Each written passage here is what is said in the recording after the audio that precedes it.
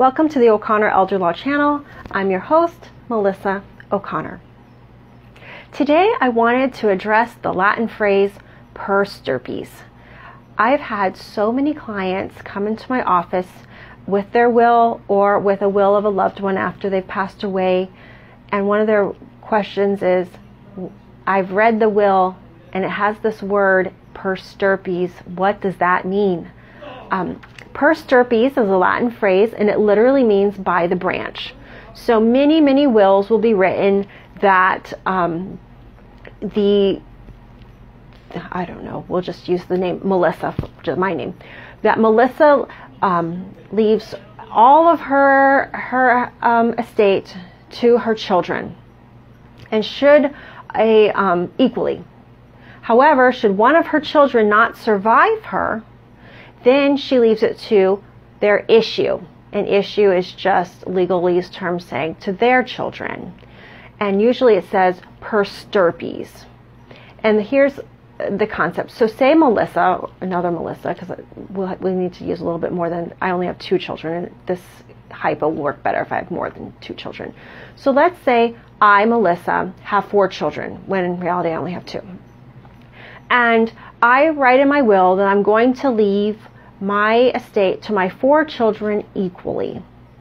And we're all living a great life, and unfortunately one of my children passed away before me. So now I have 1 deceased child and 3 living children at the time that I die.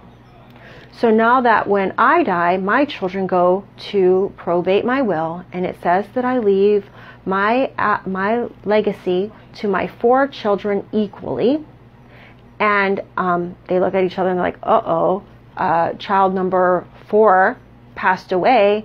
What do we do? And it says then, should that child number 4 have passed away, that I was going to leave my legacy to their children per stirpes. So if my child number 4 that passed away before me had 2 children of their own, then how it works is my estate would go 1/4, 1/4, 1/4 till my children, child 1, child 2, child 3, child 4 each gets a 1/4.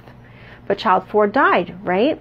So instead, child 4's 1/4 interest would go to that child's 2 children equally. So each of them would get half of the 1/4, or an 1/8 each.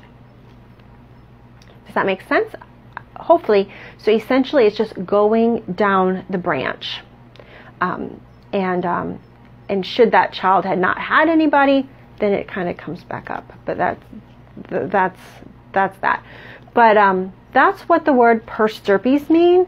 And so I hope that it adds some clarity to you, and you can understand what it means when you see a will and it uses legalese terms like that and Latin terms like that. It means by the branch.